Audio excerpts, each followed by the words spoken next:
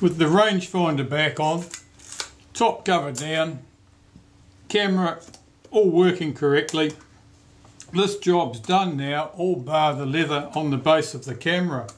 So I've got to prepare that, and it's looking a bit ragged. Some of that's down to just how difficult it was to get it off the bottom of the camera. So I'm going to check and see if any of these fibres will just cut away, clip them off.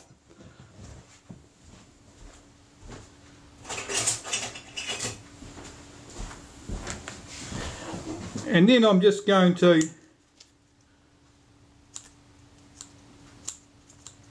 use some sandpaper and just sand the bottom of this leather slightly to see if I can smooth it out a bit. These are all just loose fibres where it's effectively delaminated as I've scraped underneath it to lift it off the camera. That's cut there, that's alright, that'll go back. It's only these little loose bits I want off.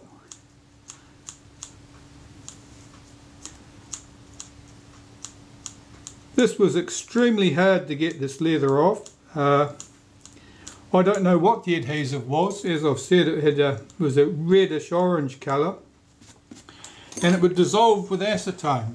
I'll show you that now. We'll get some of that rubbish off the back of this piece of leather.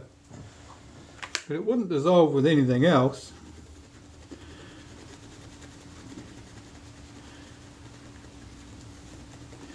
You can see it coming away there.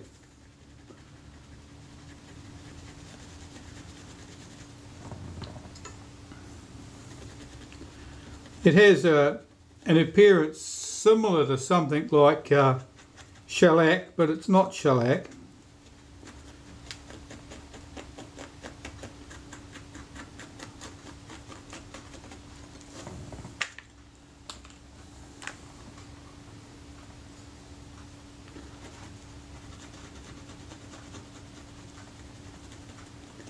I've got another camera to do just the same as this one, and it may well have used the same adhesive, I do not know.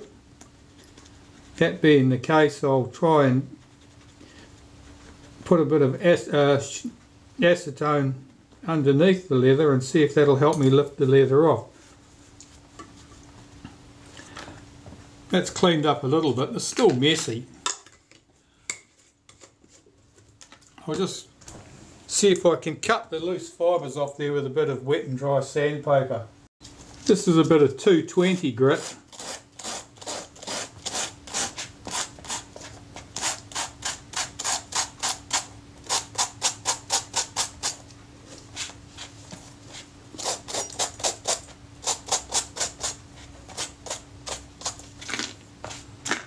I don't know if that's any better than when I started, to tell the truth.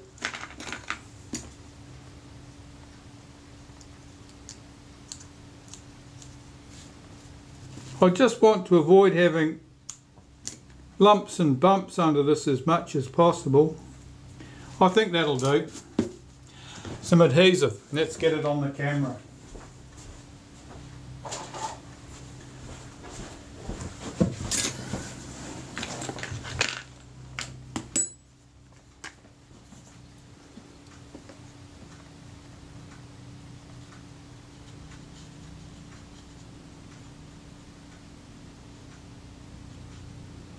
That's a very generous quantity of adhesive there. I wouldn't normally need that much. I need to work some into that because there's a cut there. I wanted to work it into there.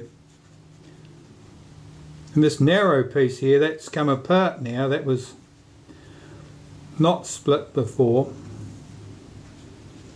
Let's peel that excess adhesive off. Got to make sure I've got a good coat, but not too much. If it's too much, it'll ooze out and look ugly. I've got to clean all that excess off. And if I leave it till it hardens up and it's too much, then you'll end up with lumps and bumps.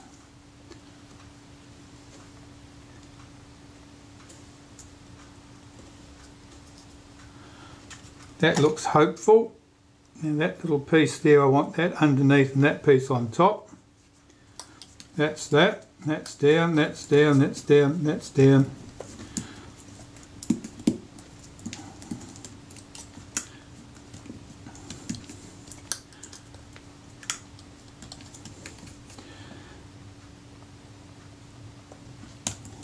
Now there was a cut somewhere around here where I slipped with the scalpel. That's completely disappeared. That actually looks quite good. That's a better result than I would have been expecting. So that's the base of our camera. The rest of the camera is all neat and tidy now. Film advance, smooth, returns to the rest position no problem at all. Front of the camera opens and closes smoothly. Shutter release works smoothly. Rangefinder is adjusted. Shutter functions correctly at all speeds. I'd say that I'll call that a success. So that's the Agfa Karat 36. And having completed this one, I've got to immediately get on to its brother, which is languishing over there, needing exactly the same job done to it. Thanks for watching. Well, I said with the second camera I'd try applying some acetone directly to the leather to see if I could peel it off better. Well, that works a treat. Pity I hadn't discovered that the first time around. It just softens up that adhesive. Just run some down the edges there. And it's just coming away, it's just peeling away like it wasn't even stuck.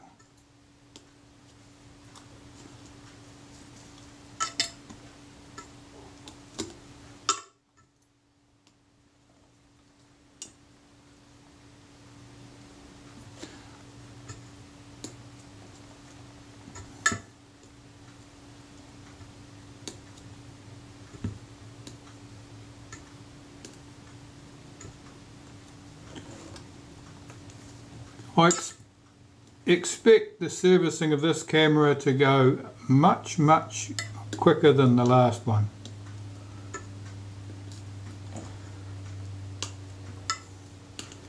I've already done the shutter, so it's just a repeat of the cleaning of the body components really. Focus helical and film advance. Look at that.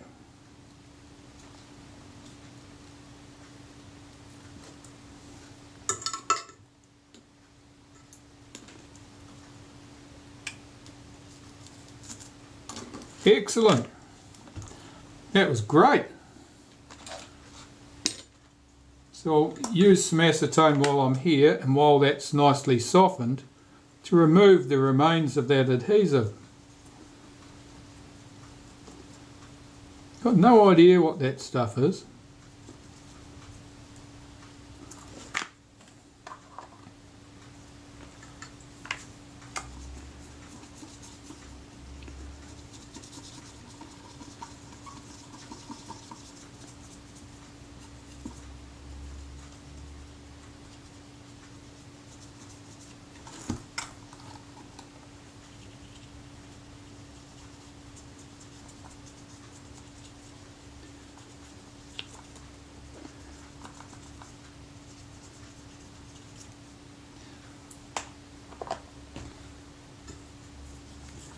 That's really good.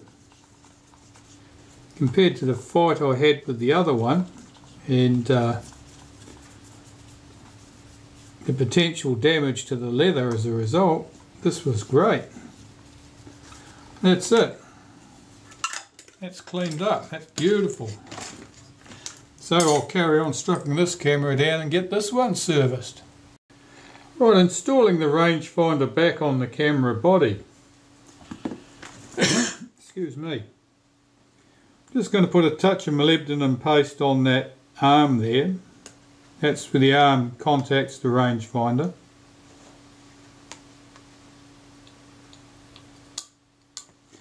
Make sure that moves freely. Now the rangefinder is held in place with 3 screws.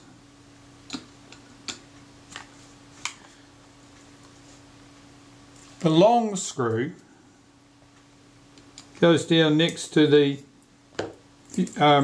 rewind shaft, that hole in the body down there. If I can get it lined up.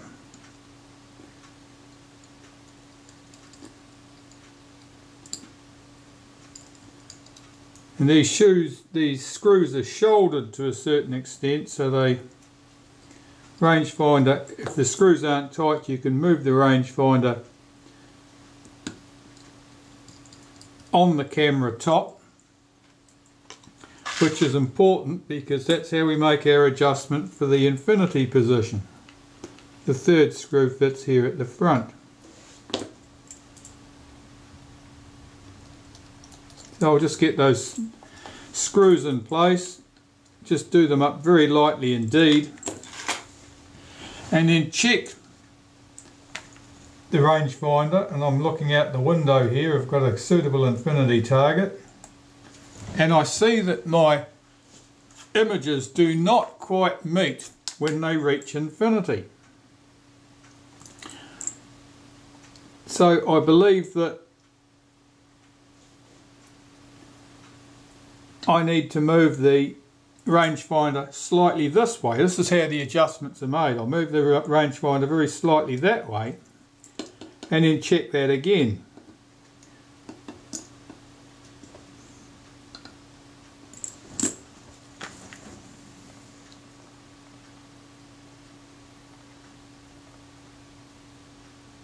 Actually, that's very good. That is, I'd say that was bang on. If your rangefinder images, when looking at an infinity target, reach the infinity target before your focus scale reaches infinity, then the rangefinder would have been too far in this direction and you would need to move it slightly towards the film advance end in order to correct that. You want the rangefinder adjusted so just at the point that the focus scale, the focus knob, reaches the infinity position, that the images of an infinity target meet just at that point. That's the ideal. So that's done. That part's all ready. The rangefinder moves smoothly with the action. I noticed that possibly the vertical alignment is perhaps not as perfect as it might be with these images. It's very close and I'm not going to muck with it.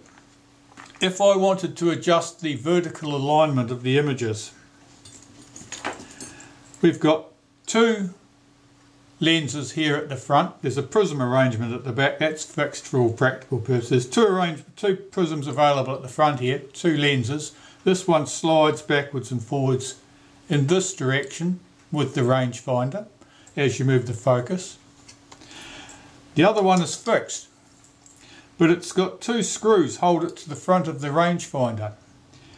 If those screws were slightly slackened and you moved that lens up or downwards slightly, that would affect the horizontal alignment of your images, and that's how you'd go about making your adjustment for the vertical adjustment rather. That would change the vertical adjustments so you could make sure that your images were moving effectively in the same plane. But I'm not going to muck with that in this camera. I'm quite happy with the way that is. That's pretty good. So all I need to do now is fit my top cover and I should be good to go.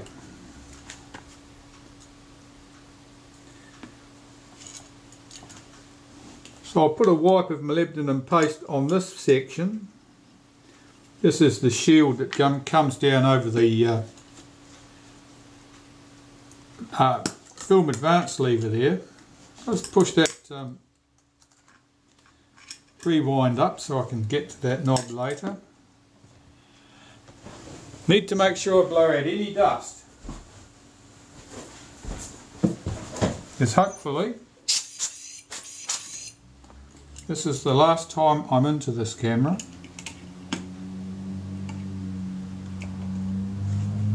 Settle that top cover in place.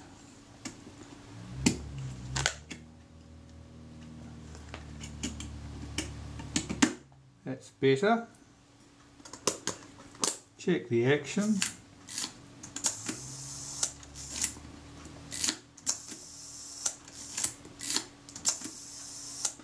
That seems good. And fit the 3 screws.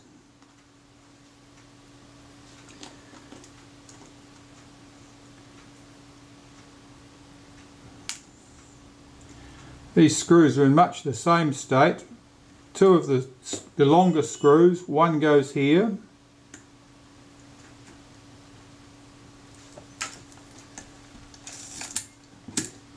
One goes here through this little aluminium plate.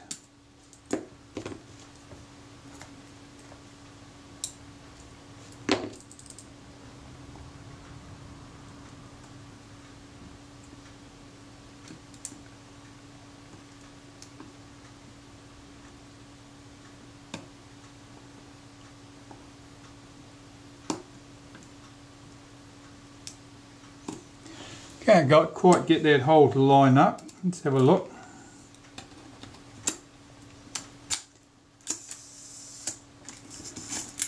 Okay, just got to make sure that I have the top cover pushed backwards as far as it will go. That should align that hole better.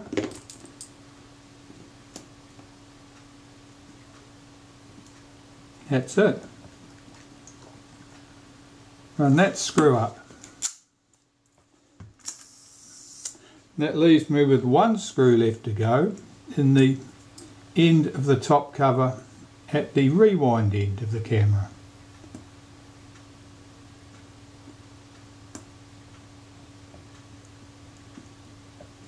That's the short screw and the rewind knob.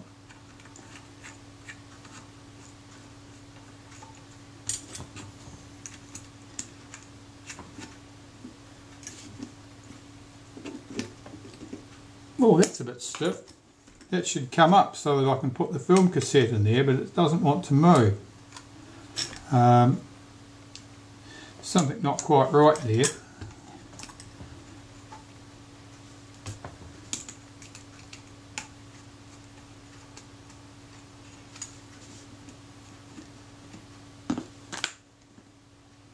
Oh, the rewind has just dropped down below the detent, I think. Yes, it has. Alright, wonder if I can get to that from the top.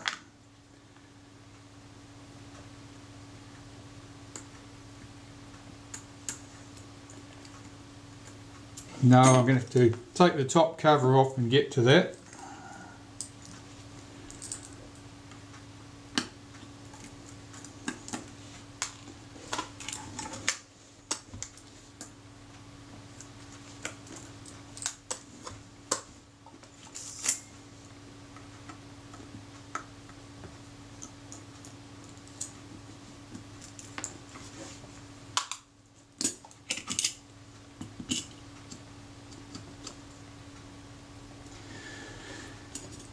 Can I flip that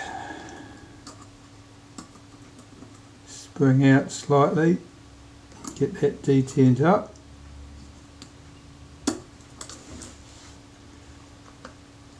Yeah, it doesn't look like it.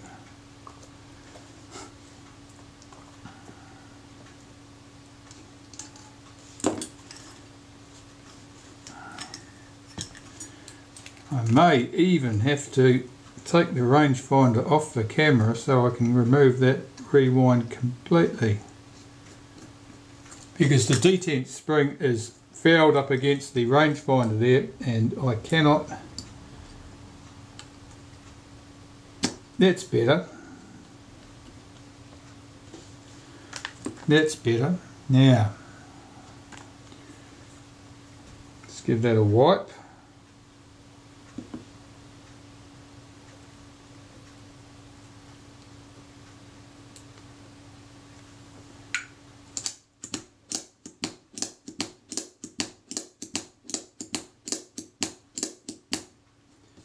It's good. It's as it should be. Back where we were.